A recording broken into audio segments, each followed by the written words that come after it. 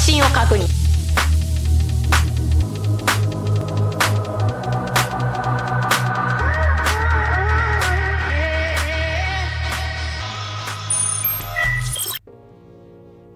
Hi guys, this is AC Gamer back with another video on Hero Cantare. So in today's video, what I'm going to be doing is taking a look at the brand new character that will be coming out in the latest updates for Hero Cantare. So the new character is a Tetra type character. So you know Hero Cantare is a Webtoon game. However, they have their own special characters, the Tetra characters. And yeah, one of them is getting released today. We will be taking a look at the animation, the skills for the brand new character, as well as any new information on the updates. So yeah, hopefully you guys like this video. Stay tuned for more content on Hero Cantare. Let's get to 10k subscribers. At 10k subscribers, I will be doing a giveaway, so definitely stay tuned for that. If you guys thought I quit the game, I technically haven't. I will take a look at every new update to come out to the game. However, I will not be playing as much in the game, so that's the only thing that's actually changed right now. So if you guys want to get notified when a new content on Hero Cantare comes out, make sure you are subscribed to the channel. Make sure that post notification is on as well. And if you guys enjoyed this video, make sure you click the like button. Okay, let's get right into it. So this is the March 8th update notice, new character Ophelia. So let's go ahead and take a look at that. So the maintenance is going to be for 6 hours, which is technically long. So with this update, there is going to be a new character, new hero dungeon, and I believe there is also going to be a new relic coming out as well. So this is how Ophelia looks like.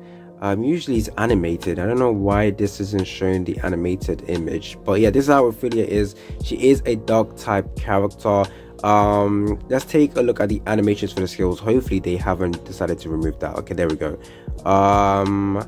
Why is it like this? So they decided to represent the skills this way. Now it looks like they've changed it, but yeah, this is the first chain. So the first chain basically attacks one opponent with 130% attack, boost own attack by 30% for 2 turns, attack with different motion depending on the dice pips that appear. So it looks like she does have a special passive skill that we'll be taking a look at afterwards. But this is the animation and it looks slightly different each time. But yeah, this is how the animation is like. Moving on. Oh, there's another one at the bottom. I don't think. Oh, okay, there it is. So the animation is very important to determine what she actually does. As you can see over here. Or is this the other skills? No, I'm pretty sure it's just the animation being changed for the first skill. Moving on to the second skill over here. So yeah, the first skill does have a type of unique attack. So yeah, this second skill over here, pairs attack all opponent with 110% attack, and if a critical hit occurs, inflicts additional pierce attack damage with 30% attack, removes all applied dice pipe on self and grants a dice pipe 2 to 4 randomly. So she does have a special unique ability. Now I didn't talk about whether the first skill was good, but yeah, attacking one opponent, boosting attack is also quite decent, and then she also has a chance to deal an additional attack or additional effects. So with that first chain, that is very good. Her second chain, I do feel like it's kind of similar to Crusader Mirio, which is a decent attack. However, Crusader Mirio's damage isn't that good at the moment. But I do understand that this attack with the inflicting more pierce attack damage is going to be amazing. The pierce attack all opponent as well, very nice ability. Removes all applied dice pipe on herself and grants a dice pipe. Yeah, that's going to be a special ability over there. But yeah, so far I think she's quite decent. Let's go over to the third chain over here. So this is the animation. Let's take a look at this. It looks like Bam being summoned, but I'm pretty sure that's not Bam. It's a girl being summoned, but because she, yeah, okay, this is the animation. Pretty nice. So third chain, attack all opponent with 130% attack, decreases their defense by 90% for 3 turns, increases all allies 30% attack for 1 turn, removes all applied dice pipes on self and grants a dice pipe 5 to 6 randomly. This skill over here, pretty decent. I feel you could actually use this. The decreased defense is quite nice, as well as increasing allies attack. So this could be very good in the what's it called, world dungeon? No, not world dungeon, labyrinth, sorry, guild labyrinth. Let's go ahead and take a look at the passive. So the first passive over here, 10% attack boost, increases crit hit damage for every 5 levels by 1.5%. So the more you increase her level, the more crit damage she basically gets, which is going to be nice. But I feel like with this character, you definitely want to build her in a dark team. You will actually notice that with a second passive over here.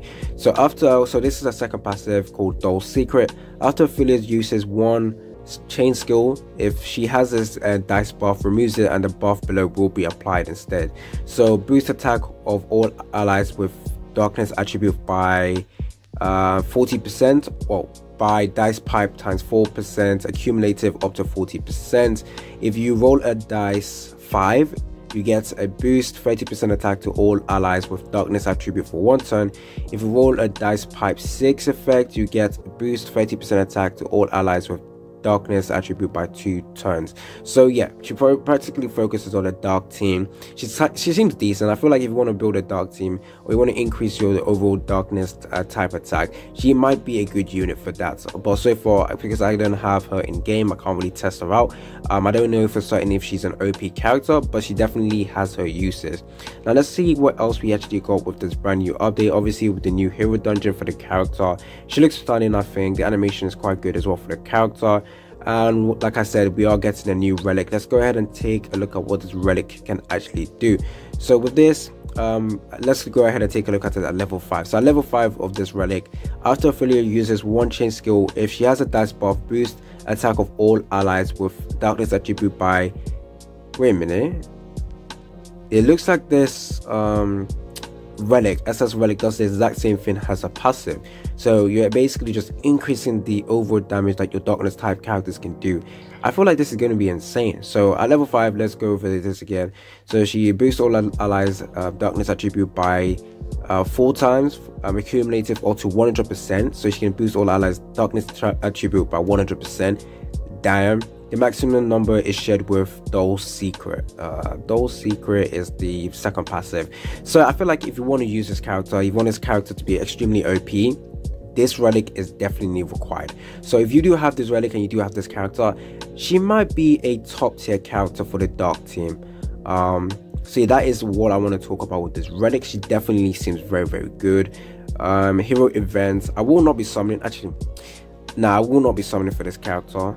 The reason why I'm not going to summon is because even though she seems very, very good, I have to get the relic, as well as I don't really care too much about this character right now. Usually if I was playing this game more often, I would actually care and I would have summoned, I would have tried to get the relic. But because right now I'm being picky because I do not have enough resources to keep summoning for every single character, because I don't play too often, I do need to be specific on which character I summon on. But she does seem like a very, very top tier character. I did hero collection, so there is going to be a new collection because of the new character. Added new backgrounds as well, also very, very nice background. Is there anything else with this brand new update? Mirror fragment acquisition event. So we are getting new events. I will take a look at that in game. This is the exchange stuff. We can get the relic from here. Oh, okay, basically it might be a free to play event. You can actually get the relic. So it seems like if you can get the relic for free, then summoning for this character will probably be good. With this, you can get yourself a guaranteed SS character on the 7th day. Make sure you log in 7 days. Pretty decent resources over here, and I believe, okay, so this is the banner. So she is with the Sweet Dream Cloretta, something like that. Yeah, they're both actually 2 characters that buff up the dark team. So I feel like if you want to make your dark team extra like OP, this Sweet Dream Charlotte as well as Ophelia might be worth using. Okay, looks like you can actually get the background for free as well. I believe you do like 60 summons or stuff like that. New battle pass as well. And I think that is it with this brand new update. But yeah, hopefully you guys like this video. Stay tuned for more content on Hero Cantare. I will not be summoning, but I hope everyone else who is summoning have amazing luck. It's been your boy AC Gamer, and I'm out.